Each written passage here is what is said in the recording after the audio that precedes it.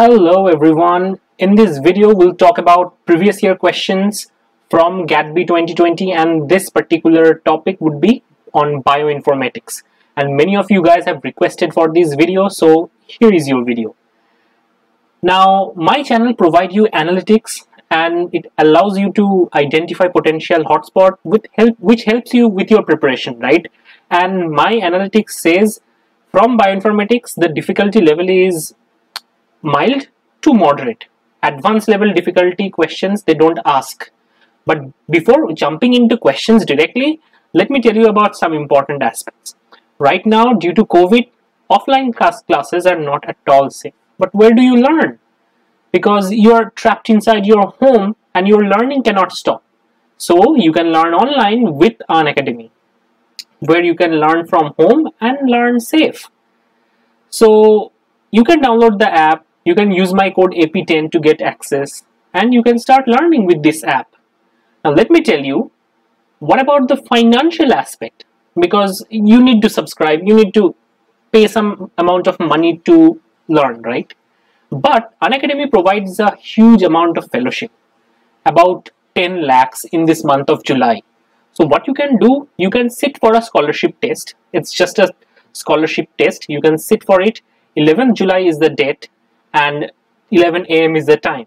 So you can scan the QR code for more details. Just enroll right now. All the information regarding this would be provided in the description. Go enroll right now. Let's move on to the questions directly. Okay, question 1, which was asked in GATB 2020. So before that, let me tell you that these bioinformatics part was included in the GATB syllabus just last year, right? So obviously previous year question means only 1 year question. So question 1 says, which of the following tool can give us an idea about whether a query sequence derived from unknown species or animal has a homology with human sequence? BLAST, RASMOL, EMBOSS, PROSPEC. Okay, let me quickly give you the answers and then I'll explain it to you. So the correct answer would be BLAST. Second question says, the significance of a hit after a blast is measured by P-score, max score, E-score and total score. Again, let me give the answer and then we'll explain this thing together. The E value is the important score which tells you the significance of a blast run. So what is a blast? If you guessed it correctly, it's not a bomb blast, but blast is an important tool. So here in blast, you start with the unknown sequence. This unknown sequence you have derived from, let's say, some unknown species. You just have the DNA sequence and you want to know that this sequence is similar to what known sequence. So you are comparing unknown to a known set of sequence. And the blast runs on specific algorithm, which I would explain in a different video. But anyway, what it does is it kind of scans for these query sequence in the database and try to look for matches. So the output of BLAST is kind of like sequence alignment. It also tells you that the identity score, that how good is the match, and quality score, that how much the algorithm is confident about this match. So that's a quality score, and E value is something related with this quality score. Now let us go to specifics. So this is a BLAST. This is a particular BLAST result. So I have put some kind of like unknown sequence in this BLAST tool and they have given us some outputs. Okay, so they give some max score, total score, query cover, right, etc. So lastly, you see something called E value here, right? And you have different kind of E values. Some are 0, some are some numbers. What is this? And they also give you percentage identity, that how much your sequence is matching with the sequence in the database. And they also give some accession code, right? So we currently cannot understand what is E value. But if you open one of these results, let's say the second result you have opened in this case, let's see what you would get.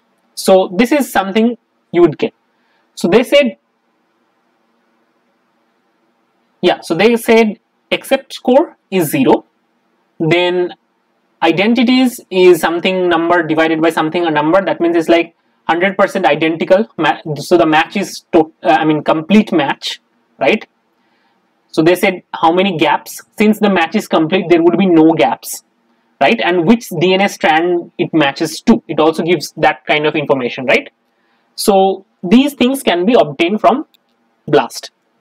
Now let us try to understand what is E-value. So simply E-value is a number, I mean, that tells you about expected heats of similar quality.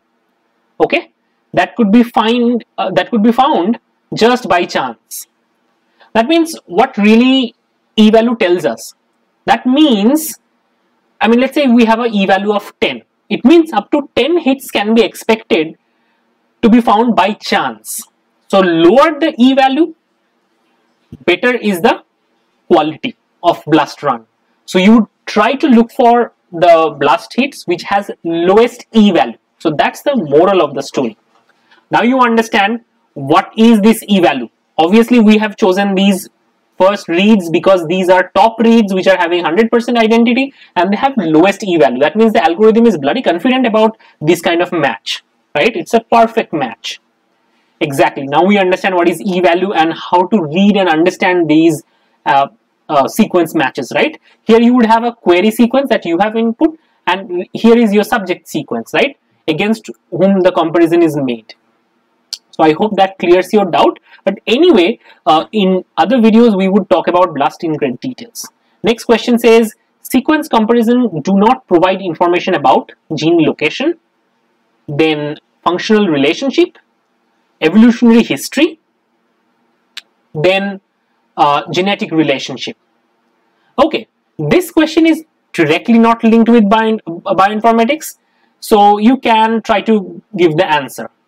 Okay, so here the question 4 says ProCheck is a tool to calculate the molecular weight. Then protein structure prediction tool using homology modeling, tool to assess stereochemical quality of a protein structure. Now protein nucleotide database. So obviously you need to understand the term what is ProCheck. It's a common term. So it's a tool just like BLAST to assess stereochemical quality of the protein structure. So again there would be some quality scores, there would be some identity scores, etc., which we would be talking in different videos. Question 5 says PDB contains information about. So PDB, which is protein data bank, contains information about tertiary structure of proteins, right? So you can go to PDB and browse, get a graphical overview of the structural details of a protein. Let's say you type hemoglobin, it would show you structure of a hemoglobin in a graphical fashion. So it would generally derive this graphical representation from extracrystallographic data. Later on we would understand how to read PDB files. Question 6. The structural alignment is measured by, last time we talked about sequence alignment, now structural alignment is measured by, again, so they are talking about quality control parameters a lot. So this is an important thing. Whenever we talk about protein alignment, DNA alignment, or any sequence alignment, we have to think that, okay, we should read about how to judge the quality of an alignment, right? Exactly. So they have given p-value, e-value, RMSD, and then sequence identity. Correct answer would be RMSD, which is root mean square deviation of an atomic position. And this kind of tells you that average deviation of a particular atom, I mean between two atoms, what is the deviation from a particular conformation. So the smaller the RMSD, greater would be the structural level match. In a different video, we'll talk about RMSD in details, but this is very brief overview of what RMSD means. These kind of similar strategy can be used in multiple cases. I'll tell you about that in other videos. Now here is a practice question for you. Given are two statements about BLAST tools, since BLAST is their favorite and you can expect one question from BLAST.